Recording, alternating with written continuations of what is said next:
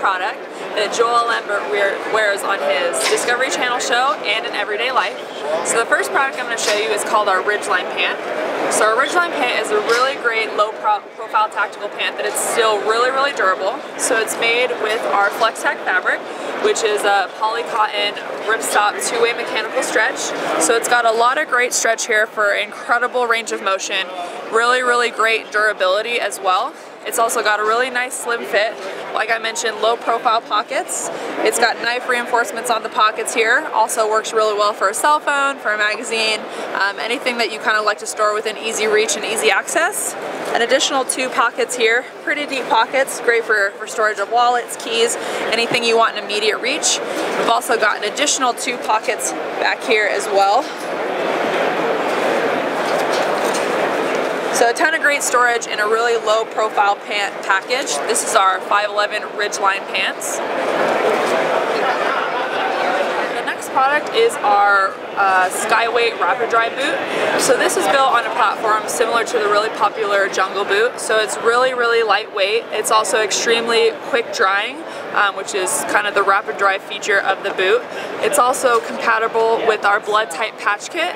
So here you can put, whatever your blood type is for emergency medical situations. It's also got a really great tread here, awesome for range of motion, really great for getting a good grip. Like I mentioned, extremely lightweight, extremely durable, great for hot and dry situations. And lastly, I'm going to show you our Rush 24 backpack. So our Rush 24 backpack is part of our Rush family, which comes in a 12, a 24, and a 72. So those numbers correlate to the hours of supplies that you can pack in this bag. So our Rush backpacks are really great, high, durable nylon, awesome for taking them out, abusing them, and they stand up to anything you can throw at them.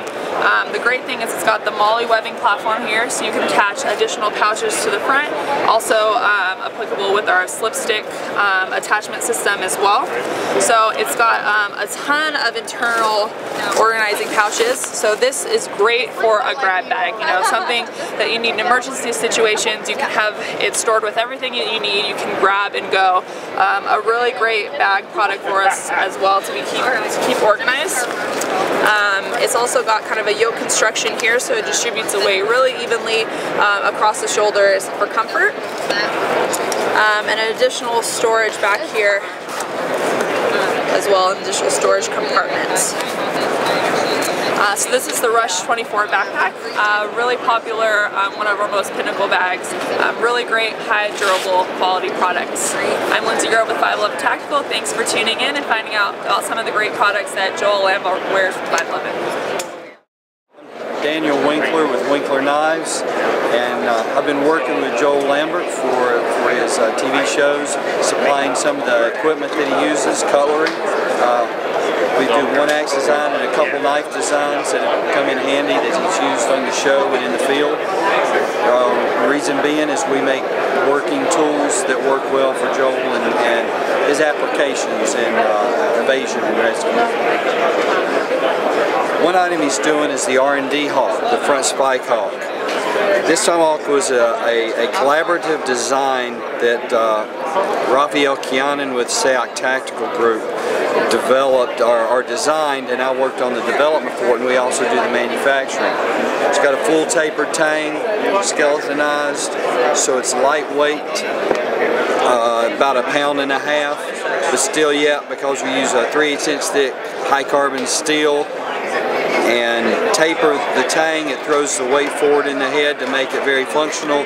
It's got a lot of power in this strike. It works well for Joel because it's lightweight, easy to carry on his kit, but then very effective for woodcraft chores and combat situations. The 2 knives that we're working with Joel on are also SEAC designs through Raphael Kianen.